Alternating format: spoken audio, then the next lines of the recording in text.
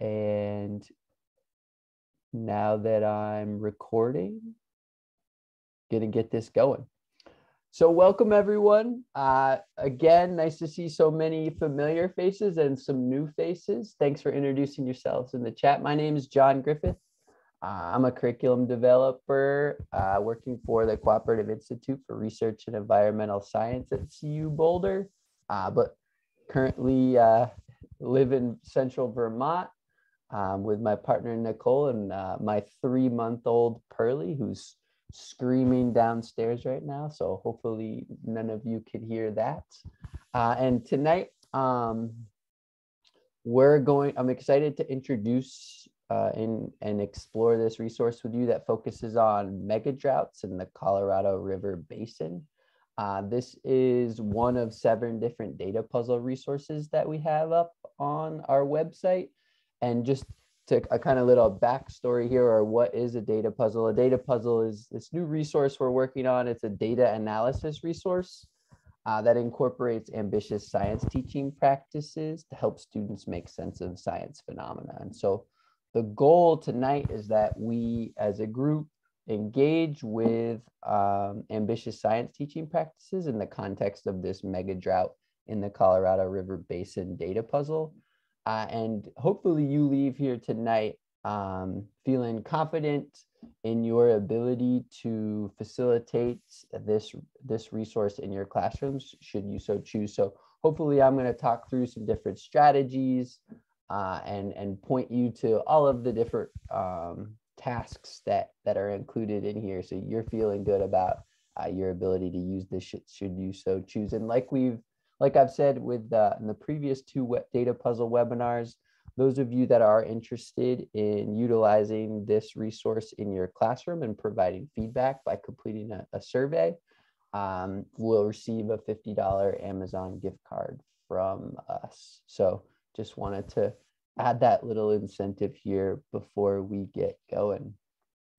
Wanted to real quick introduce myself a bit further and the team that we've got developing this resources. So like I said, I'm John Griffith. I work for this Series Education and Outreach team. Again, Series, a Cooperative Institute for Research in Environmental Science. It's a cooperative between NOAA and CU Boulder. So there are 800 scientists that are a part of this Series organization. And my job on the education outreach team as a curriculum developer is to bring their research, this contemporary research, into K-12 classrooms by developing hopefully what is innovative resources and curricula. On this data puzzles team, I'm joined by my supervisor, Dr. Anna Gold. Also really fortunate to work with some other folks at the University of Colorado Boulder.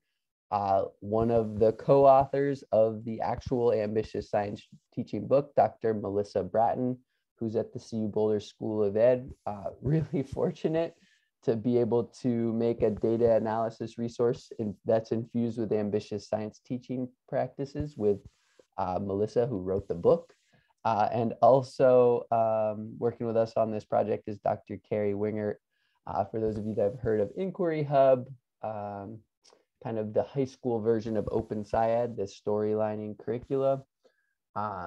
We got her on the team as well. So I feel really fortunate to get to work with such a powerhouse team and get to learn from these folks.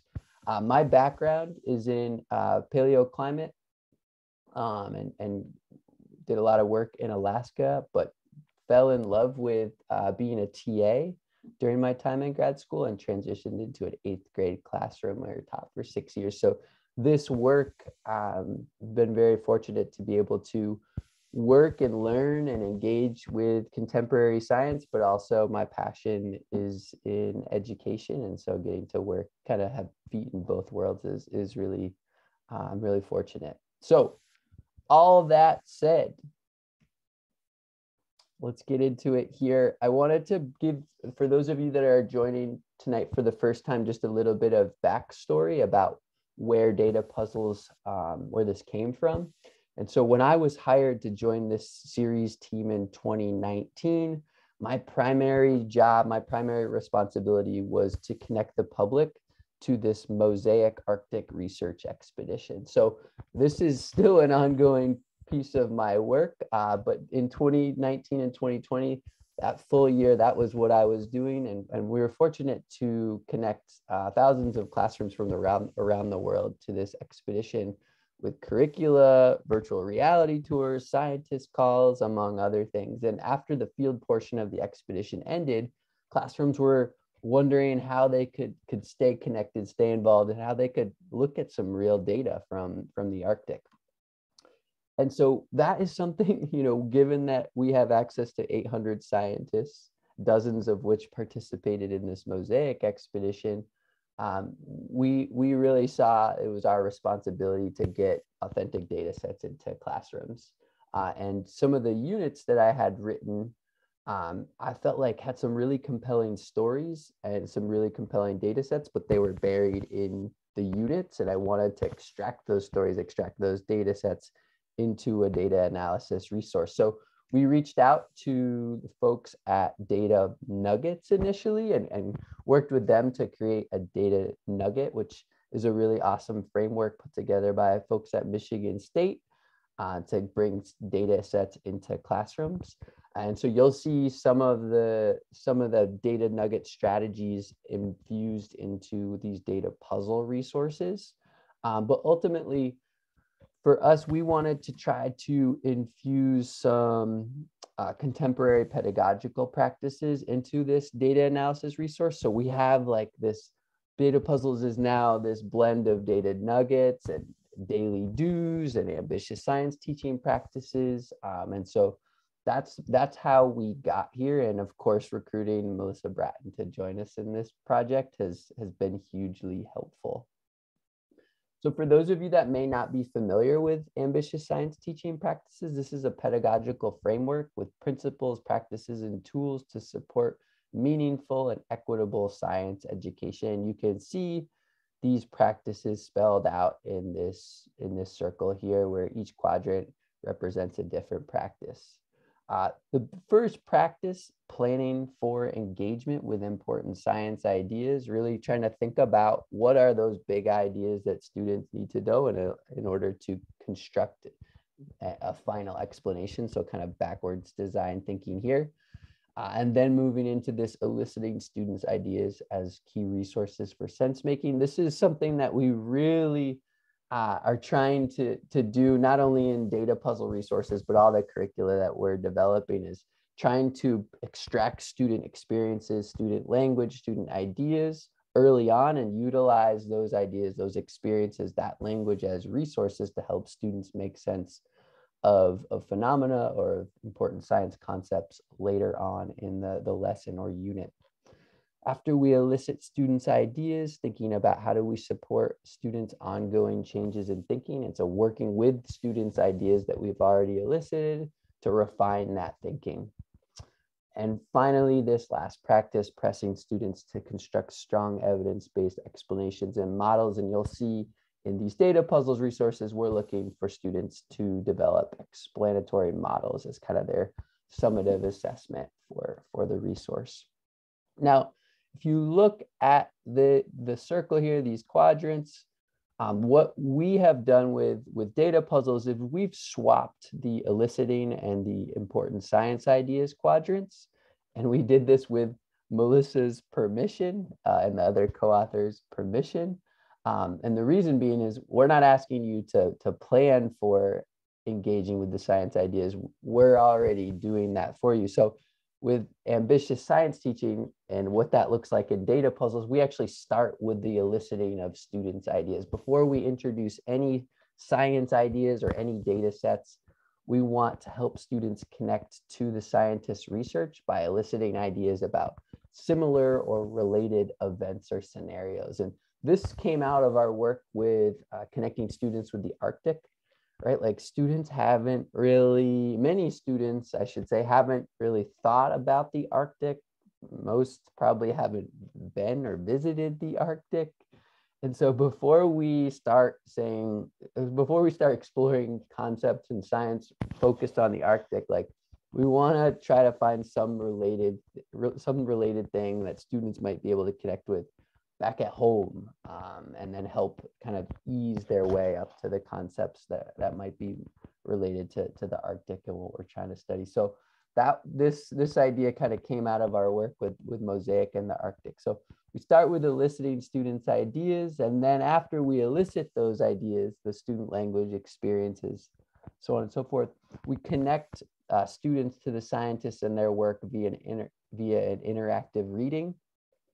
And throughout that, this second practice here, we're challenging students to make connections between the opening scenario and what they've read and engaged with in that interactive reading. This practice here ends with a prediction. Students make a prediction about a question a scientist is actively investigating, and all of that is presented in the text. And then the students will test that prediction by analyzing an authentic data set. And so the goal here is that students are identifying patterns, explaining those patterns, and then figuring out whether the data sets confirm or refute their prediction. And the last practice here, explanatory model construction, students are going to communicate new science ideas by constructing a conceptual model, more or less an annotated sketch that incorporates ideas that maybe their own ideas, important science ideas from the puzzle text, as well as the data set to create this annotated sketch explaining the overall science question. And so we're going to engage with each of these practices tonight, and I'll kind of model how you would implement these different practices again in the context of this mega droughts in the Colorado River Basin data puzzle. You should know that this framework, it's the same framework for all 7 data puzzles online. So again, we're looking at one data puzzle tonight. And once you're familiar with the framework for this one data puzzle, it's the same for all of the other data puzzles. So with that, I wanted to dive in first to the website to kind of orient us all with regards to like, how would you find this resource again in the future, and what is included in this particular resource. And then we'll engage with that eliciting of students' ideas practice together. So in the chat, I'm going to add a link to the data puzzles collection page. This page is going to look different here in the next few months. Every webinar that I'm facilitating, I'm recording, and we'll add the different webinar recordings here shortly. So in the last couple of weeks, I've facilitated a webinar focused on the Tracing Carbon Through the Arctic Food Web resource, the Tipping Point resource, and now we're diving into this mega droughts in the Colorado River Basin resource.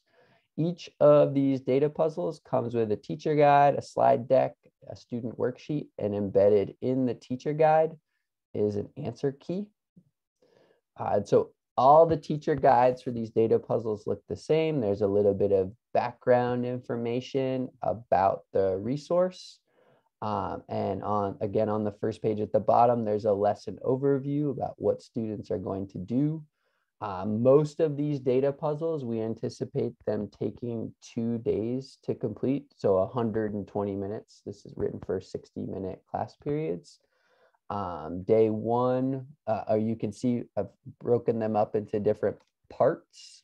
So there are 4 parts to these data puzzle resources, representing the 4 ambitious science teaching practices. And these different parts are explained in more detail on pages 3 and 4. On the second page of these teacher guides, there is an instructional overview table where you'll find the different standards we're building towards, the investigative question, the question that students are seeking to explain, what students will do statements. Here is where you'll find the slide deck, student worksheet, and the answer key. We'll look at each of these resources here tonight. Materials prep, some vocab, and then describing the different parts in more detail below. We got a little pedagogical pop-up for each of the parts, kind of a fun alliteration that Melissa came up with. So trying to really spell out what are the goals of each of these ambitious science teaching practices, the goals of each of these parts. What are you trying to accomplish? So trying to help focus that there for you. And then describing what you should be doing with each part, linking different videos, resources, among other things. At the bottom, in developing these resources, I spend a lot of time watching videos, watching webinars, reading articles, and I try to keep track of the ones that I think are that I've learned the most from, and I think would be helpful for educators. I try to imagine when I'm making these, like, if I were teaching this, what would I do? What would I want to read? And so try to have compiled these additional teaching resources at the bottom of each teacher guide, should you be interested in exploring these concepts, these phenomena in a little bit more detail. So that's the teacher guide. All look the same. And we'll look at a student worksheet in a little bit. We'll go back to the slide deck. And you should know that many of the slides included in this slide deck are taken directly from the slide deck that you would use with your students. Without further ado, I'm going to ask, we'll see if we can get some participation here. We're not going to breakout rooms tonight, but I'm going to ask that we utilize the chat just a little bit. And you can put your student hats on for this one. Imagine you're presenting this opening scenario to your students and trying to elicit your students' ideas and see what they might come up with. So the goal in this first part is to elicit students' idea about an opening scenario that's similar to the science investigation presented in the data puzzle. So student experiences, ideas, language, that can be really helpful and useful resources to help students make sense of phenomena. And so we're trying to pull that out here. And as the facilitator, you may choose to record these student experiences on a piece of butcher paper or in a Google Doc. You may choose to pause if students use words that maybe others aren't familiar with and add them to word walls, or however you do that in your classroom. But making student thinking visible via discussion or physically visible, really good strategies here. For teachers that have piloted these resources in the past, they've used some different facilitation strategies. Some do a warm-up prompt in their class at the beginning of every class. And so this part one, eliciting students' ideas, this could be your warm-up prompt. You could do a think, pair, share. We've had other teachers use whiteboards in small groups as students engage with this opening scenario. But you should note that this opening scenario, this eliciting students' ideas practice, there's nothing in the student worksheet that says anything about this particular ambitious science teaching practice. So again, this is going to be you, whether you use a science notebook or just facilitate this via discussion, or your classroom use whiteboards, whatever you're the experts, you're those ones working with students. So utilize those routines that you have in your classroom to engage students in this practice. The opening scenario for this particular data puzzle resource is we're asking students to study the images below and just kind of make some observations and have some questions. What do you notice and what do you wonder? And so I'm going to ask you all in the chat here to add a notice or a wonder to the chat when you're looking at these two images. What do you notice and or what do you wonder about what you're seeing?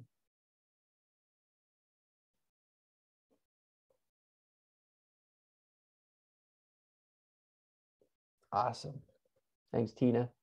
One has more water. Bare soil and rock. Cool. What are the dates for the when did this happen? A lot more trees in one than another. Same landscape, different water levels. Cool. I love that. right? Trying to use, here's this bridge, appears to be the same landscape, but looks a little different with so much more bare rock and soil. So Chase, cool, good observation. Maybe I pulled this offline, but maybe I need to make sure it's the exact same perspective, just so there isn't that ambiguity is not there. What happened to all the water? Different watercolors. Cool, more narrow on the right. These are great noticings, great wonderings. And so again, these are things you could imagine doing this as a warm-up. You could imagine doing this on a whiteboard, or just having students think by themselves for a moment and then share these observations and questions with a partner. Plant cover, right on. So what I would do is just kind of let these noticings and wonderings come out. Some of the things you're all saying, you're looking at the water level, you're kind of noticing that maybe this is really narrow in comparison with the image on the left. Maybe is there less water in this image on the right than there is on the left? Maybe that the decline in water level might have something to do with there being more exposed dirt and soil. Look, some of you are noticing different colors of the trees and the sky, but we're really going to focus in on, what's happening with the water levels. Why is the water level so much lower in the image on the right than the image on the left? And maybe students might start thinking about, like, well, maybe there's more of this exposed landscape because the water level is decreasing. And this will come up again later as we engage with the puzzle plot text. But I imagine too, students are going to start to talk. They might make mention of things like precipitation, or maybe some students have a really hard time sticking to notice and wondering. So maybe we start talking about drought or dry conditions, and some of those words and some of those students' ideas kind of wanted to pull out and focus. And after exploring those noticing and wonderings, make clear that these are two images from the same location, and or this documenting the same reservoir from similar locations. This is Lake Oroville in Northern California. The image on this is about 150 miles northeast of San Francisco. And this image is taken in April of 2017. This image was taken in April of 2021, so just 4 years later. You can see the water levels are very different, and getting students to think about what might be causing the difference in the water levels could start a really good discussion.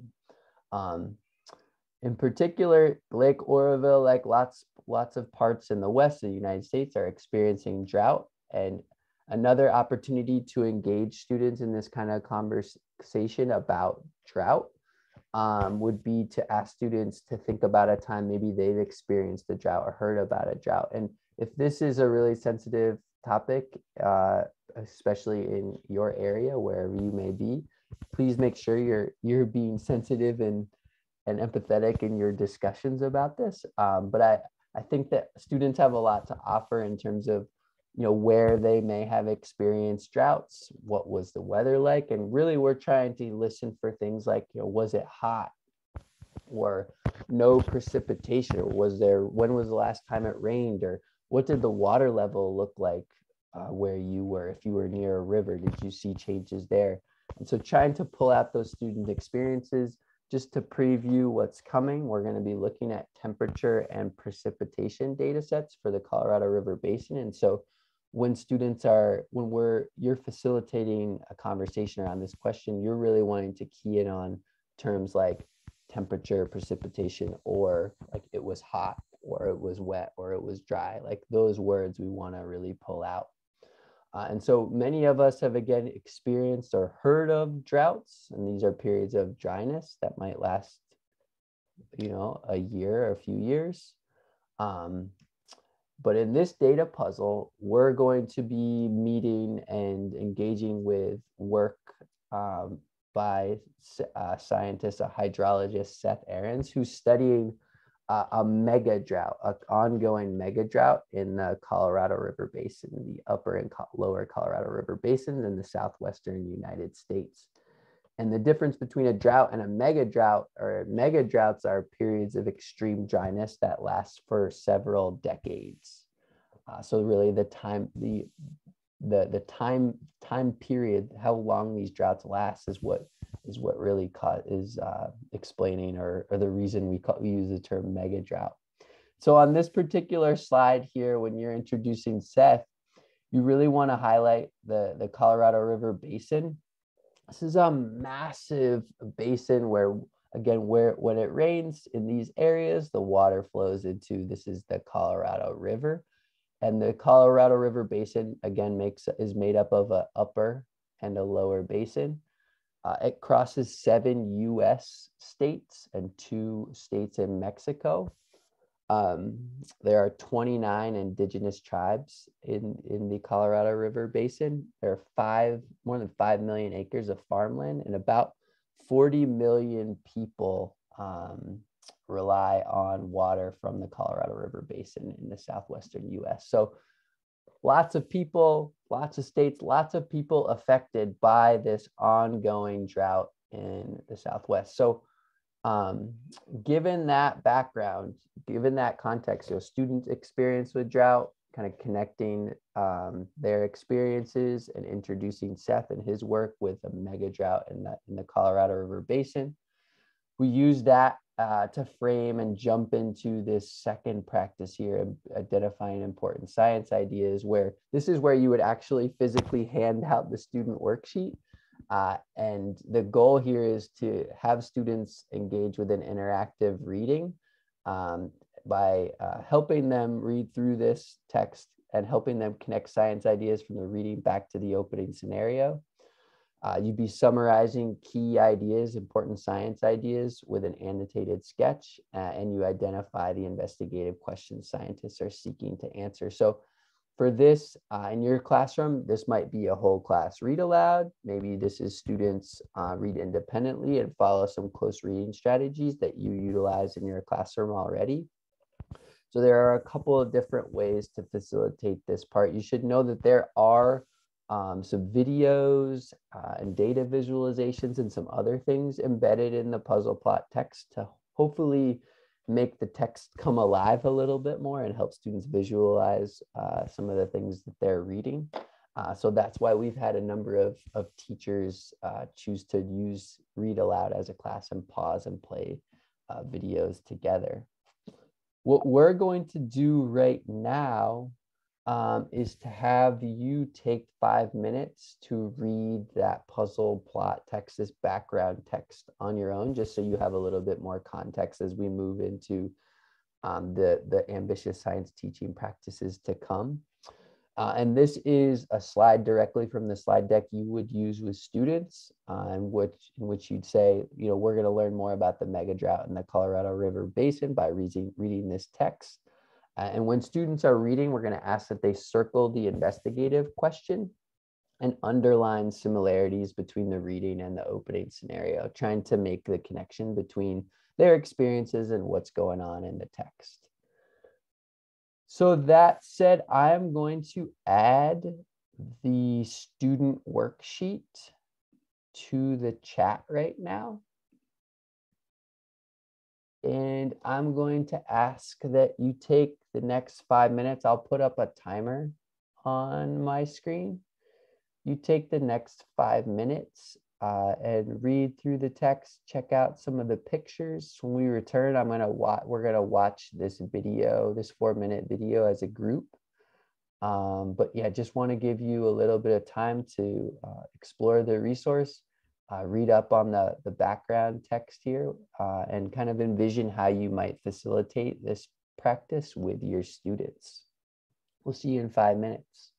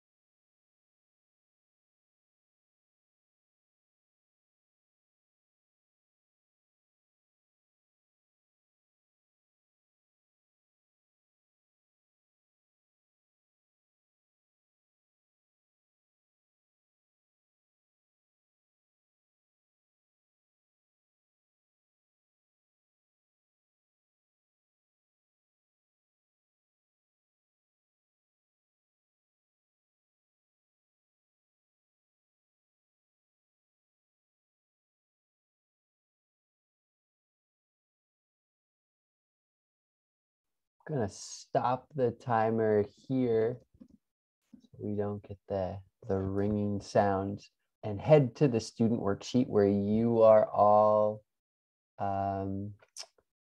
where you're all at right now, and just kind of point out a few things here. One, like the start of this text really trying to introduce students to the American Southwest, the Colorado River Basin, and the importance of this area and this water resource to so many people.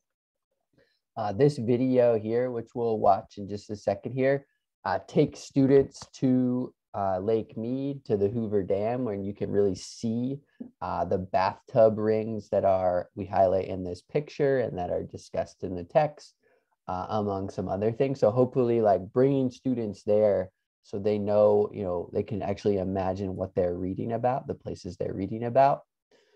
On the second page here, highlighting, what drought is, the difference between water gain and water loss, and highlighting that this mega drought is this extreme period of extreme dryness that's been lasting for decades in the Colorado River Basin.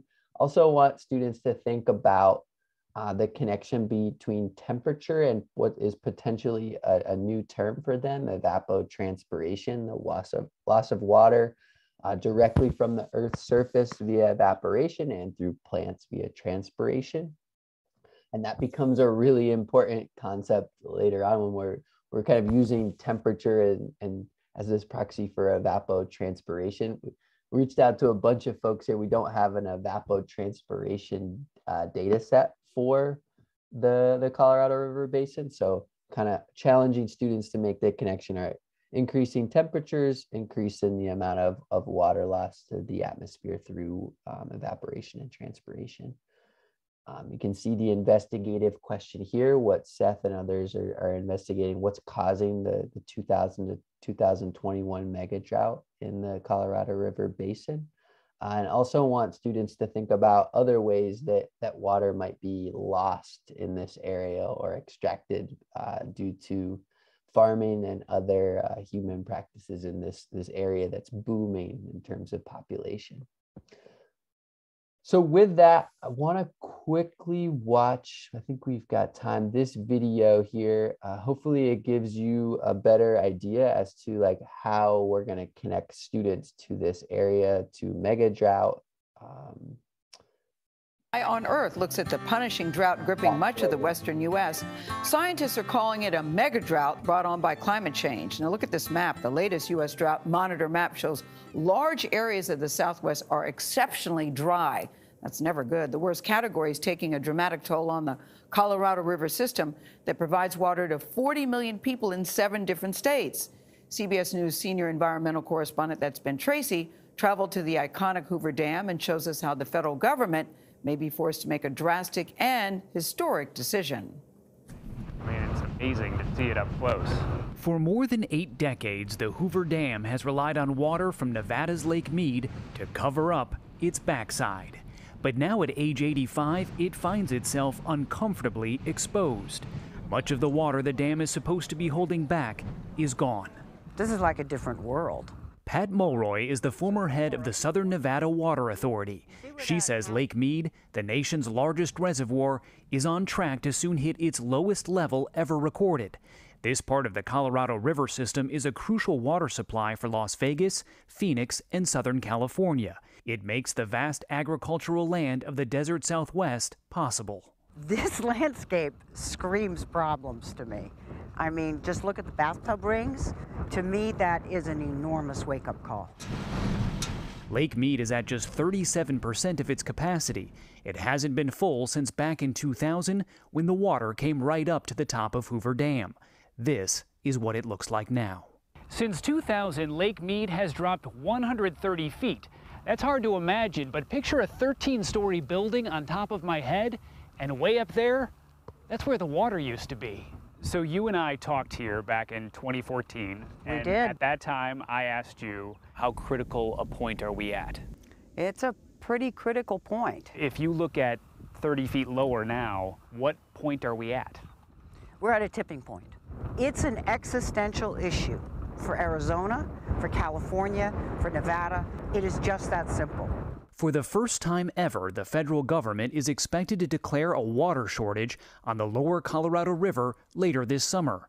That will force automatic cuts to the water supply for Nevada and Arizona starting in 2022. Homeowners have higher priority and at first won't feel the pain as badly as farmers. If we don't have irrigation water, we can't farm. Dan Thielander is a second-generation family farmer in Arizona's Pinal County. The water to grow his corn and alfalfa fields comes from Lake Mead. So next year, we're going to get about 25% less water. Means we're going to have to fallow or not plant 25% of our land. In 2023, Thielander and other farmers in this part of Arizona are expected to lose nearly all of their water from Lake Mead. So they're rushing to dig wells to pump groundwater to try to save their farms. The future here, honestly, I hate to say it, but it's pretty cloudy. This is an engineering marvel for sure. Back at Hoover Dam, facility manager Mark Cook has his own concerns. Lake Mead has dropped so much that it's cut the dam's hydropower output by nearly 25%. So these are generating the electricity, these things? Yep, exactly. He wanted to show us the new turbine blades they just installed. So right below us right here is that brand new turbine. Designed to keep the power flowing efficiently at rapidly dropping lake levels. At some point, the dam could stop producing electricity altogether. Our previous number was at elevation 1050, and now we've lowered that number to 950. So we bought ourselves 100 feet. All those islands were underwater? Completely submerged. Pat Mulroy says a rapidly retreating reservoir may be the new normal, and the millions of people who rely on this water supply will have to quickly learn to live with less of it. We don't change unless we absolutely have to. Well, when you look out at this lake, I think that moment of it's absolutely necessary has arrived. For CBS This Morning, Ben Tracy, Lake Mead, Nevada. Wow, that Great. So that video serves a number of different purposes. I think one, right, it helps students visualize the landscape and the importance of that resource for so many people. And also, you know, pretty striking to see those bathtub rings, and when that the anchor there shows, like, you know, 140 feet looks like when they pan up. Like, hopefully a lot of really powerful visuals for students as they're making sense of this puzzle plot text and trying to identify important science ideas and connect it back to their personal life. So a lot of things happening here. Also embedded in this identifying important science ideas practice, after students read this text, watch some videos, perhaps you, the facilitator, have a few discussions with those videos. Students, we strategically have them focus on a particular science idea and have them create some sort of annotated sketch for a particular question. In this case, we want students to draw and describe the relationship between temperature and evapotranspiration as it was defined in that text. And hopefully the visual up here with the arrows, precipitation, and the red representing water, evapotranspiration, water being lost, helps students or prompts them to think about how they might annotate this particular image. So these are background images. These are little trees and shrubs and a river that students will then annotate on top of. So this is this is the answer key here, where we have a thermometer, and you can see it's cooler in one image than another. The red arrow representing water loss, and you can see the arrows are larger where it's warmer and a little bit smaller where it's cooler. So just trying to get students to describe here in a visual and text that warmer temperatures, we see an increase in the rate at which water is lost from the Earth's surface through evapotranspiration. Also want students to write down the investigative question. This is the question that they themselves will be trying to explain later on, what's causing the 2000 to 2021 mega drought in the Colorado River Basin. In the text, it talks about how Seth is looking at long-term patterns in precipitation and temperature data sets for the region. And so as we make a prediction, as students make a prediction for this question, we're asking them to really think about precipitation, temperature, maybe even like how, we can fix that right now, how the demand for water has changed, and so how might they what might they predict is causing this current mega drought. After students have kind of annotated this sketch about the relationships between temperature and evapotranspiration, highlighted Seth's investigative question and made a prediction for that question, that's when we move into, going to go back to the slide deck here. That's when we move into this third practice, supporting students' ongoing changes in thinking.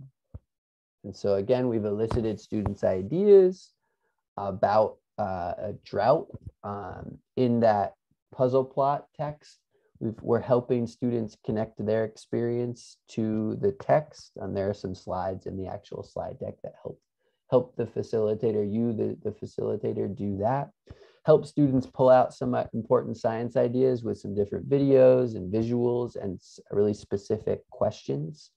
And once students make a prediction for that investigative question, we get to test their predictions against authentic data. So this is where they're going to be analyzing some different data sets, in this case, long-term temperature and precipitation data sets for the Colorado River Basin. One of the things that came out of Melissa and others' work in writing that ambitious science teaching book is that it's so important to talk about graphs before you have students analyze graphs.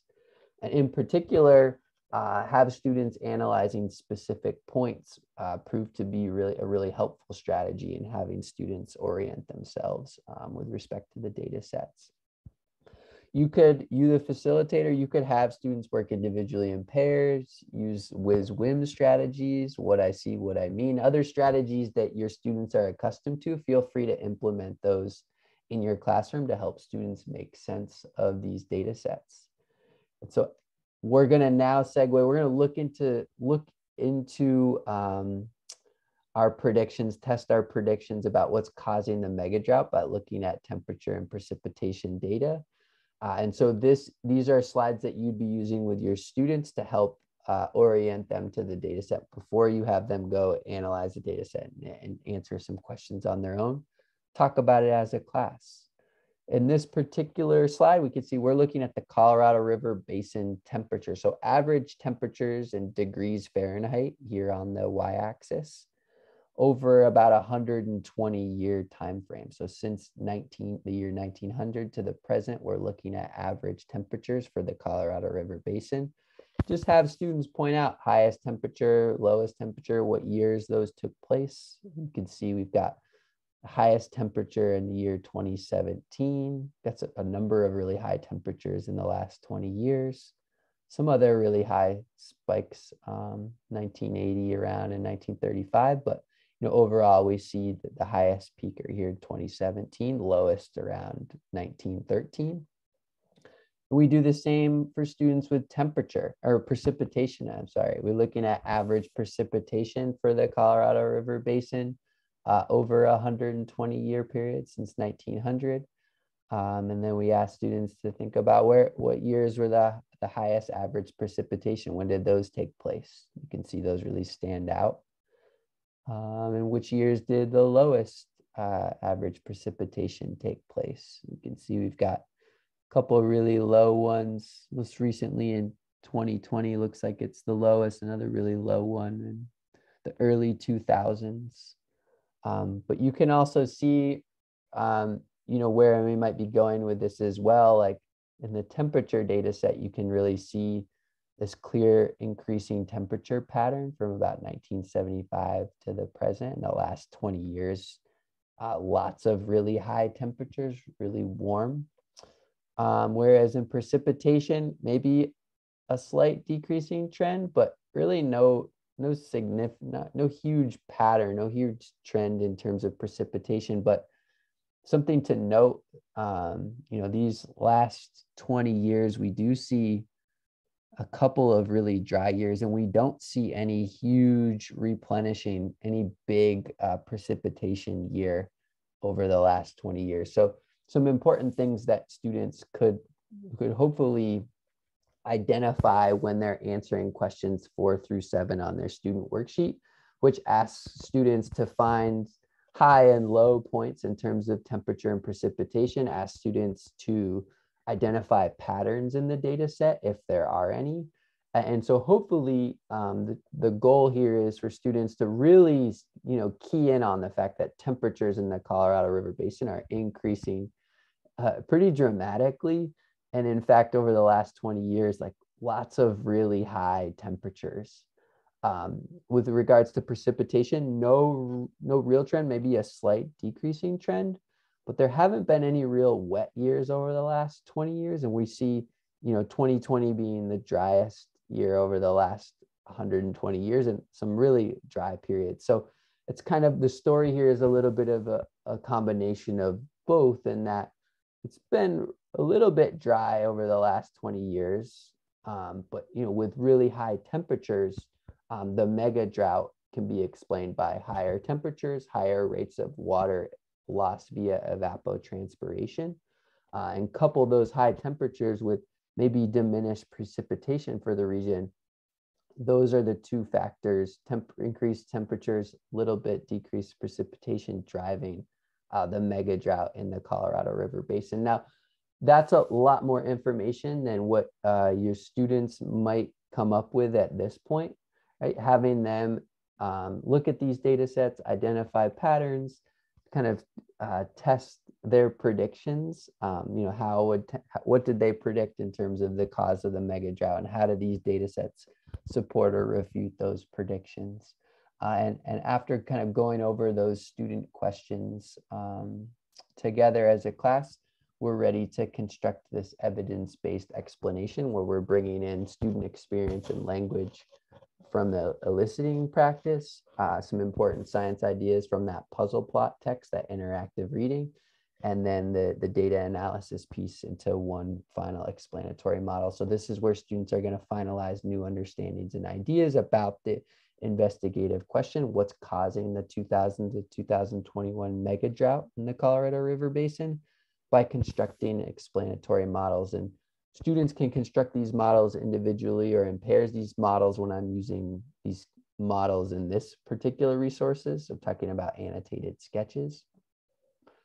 For those of you that might be familiar with a public record called a Gotta Have It checklist, if there is disagreement among students about what's causing the mega drought in the Colorado River Basin, this resource can be really helpful in having students come to a consensus.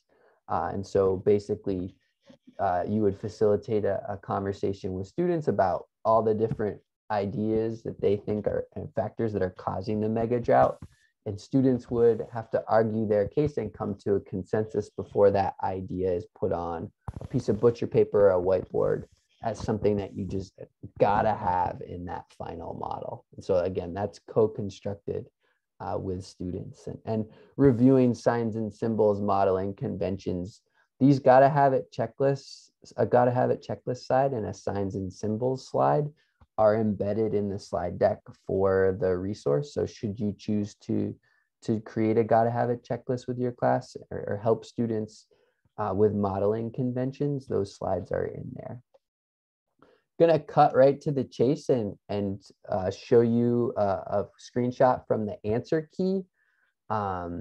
This is a final model and annotated sketch for the investigative question: what's causing the mega drought in the Colorado River Basin? You can see it's very similar to that sketch that students may have produced earlier, and that's by design. That first sketch is kind of practice, and hopefully they can refine those ideas for their final model. And so you can see, I'm calling the past this period of 1900 to 1999. We can see temperatures were a little cooler. These red arrows are representing water loss. And you can see they're a little bit smaller.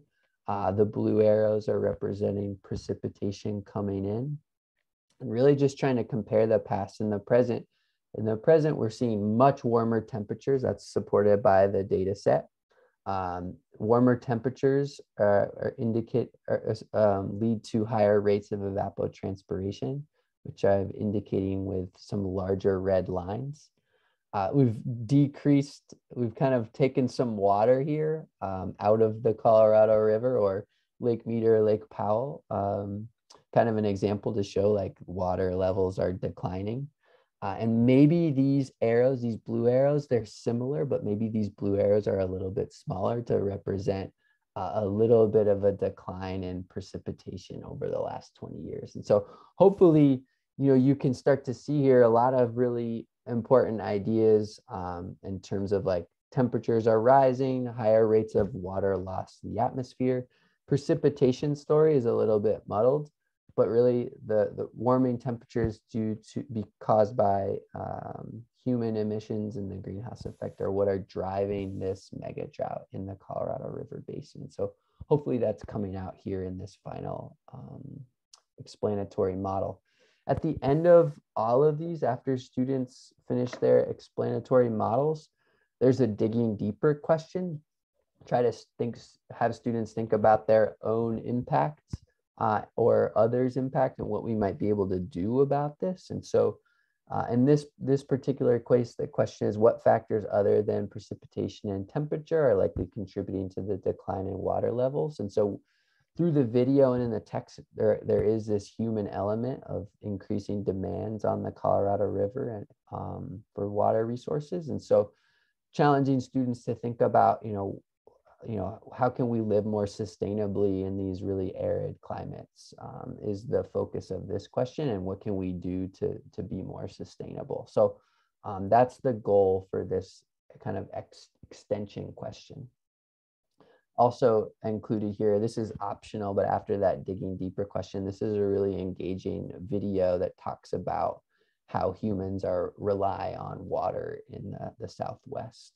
So trying to, again, kind of put it all together here with a summative video.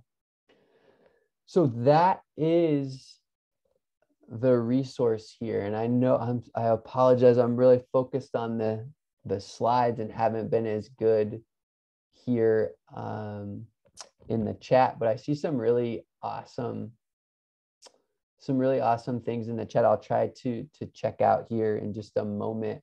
And if you want to stay on a little bit longer, we can look at some of the things in the chat together. But before everybody takes off, I know some people have said they already have to leave. I wanted to just say that if you are interested in using this particular resource in your classroom and providing feedback to me via a survey, I'm going to ask that you complete this form. I'm going to put it in the chat right now. This is also a form for those of you that want to receive a 1-hour webinar certificate from us. So if you want to receive a 1-hour, it's not the tipping point. I'm sorry, I need to correct that. This is for the Megadrought data puzzle that we just walked through. If you're interested in piloting and providing feedback for the Megadrought data puzzle, please fill out this form here. And or if you would like a 1-hour webinar certificate for attending this tonight, please click on that link in the chat. Fill out your name, add your email, say you'd like to receive a certificate, and then submit this form. So that would be awesome. I am going to move to the next slide and kind of promote some of the other things that I am up to. We've got one more webinar in this 4-part series. Next week, we'll be looking at a data puzzle that focuses on megafires. Are they rare occurrences, or are they the new normal? And so we'll be looking at a megafire data set. So that's next week. Kind of looking towards the summer, I've got a couple of different professional development opportunities. I'm going to be running a 2-day workshop focused on a storylining curriculum I wrote called The Future of Forests, in which students construct models to explain how landscapes recover after wildfires. And so basically through using data explorer tools produced by the U.S. Forest Service, looking at soil moisture data sets from NASA satellites, some case studies, some different games, students are going to construct explanatory models to show how patterns of succession, post-fire succession, have shifted in a warmer, drier world. If you attend this 2-day workshop, you get a certificate from me for 10 hours of PD and the option to purchase a grad credit from CU Boulder. And kind of the same story at the end of July, I've got a unit focused on a changing Arctic ecosystem, which students will construct explanatory models to explain how declining sea ice will impact organisms large and small in the Arctic. So same thing, 10 hours of PD, option to purchase a guide credit if you're interested in participating in that. Yes, Chris, I'll add these in the bit.ly chat. And I'm also going to follow up via email that will have this recording, this webinar recording, as well as all of these PD opportunities. And I'll also include this slide deck. So as always, I rambled too much in the beginning, and then I'm just jamming this stuff in at the end. Gosh, you'd think I would learn not to do that, but I do it every time, and I have it recorded.